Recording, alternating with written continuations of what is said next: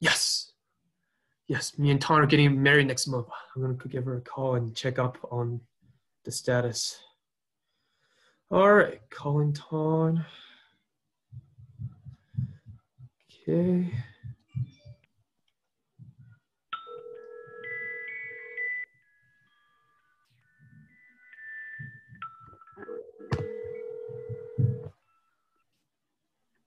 Hello? Hey, Ton, it's Alan. How are you doing today? I'm good. Hey, Alan. I'm so excited to see you. I'm so excited for our wedding next month. I'm just calling to check up on the status. You know, this is going to be literally the best day of my life. Like, literally, I just dreamed about marrying you since I was a little boy. Yeah, I know. You've told me that a lot of times.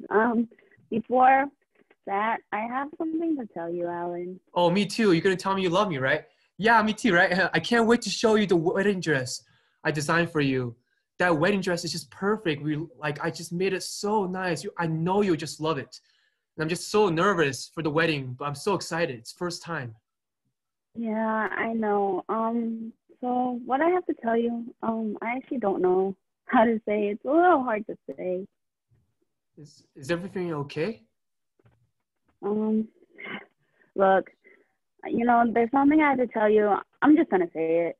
I'm so sorry, but I don't think I can do this. I don't think I can do the wedding anymore. I'm so sorry.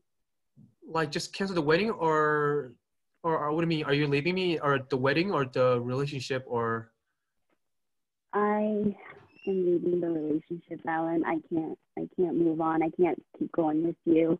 I just can't anymore. I'm so sorry. I met someone better and he makes me happy. Like I'm genuinely happy for once in my life and I'm so sorry, but I have to end the relationship. So this is goodbye. Bye, but Alan.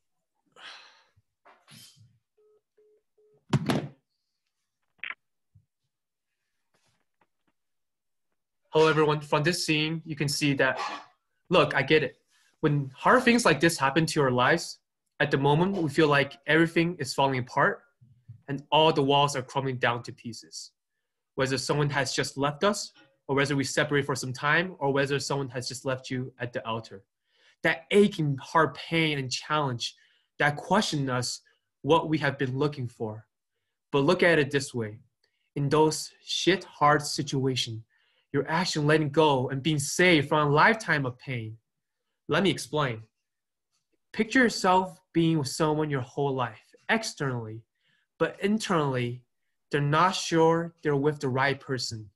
Imagine spending your whole life with someone, but in the back of their minds, doesn't think about moving forward with you.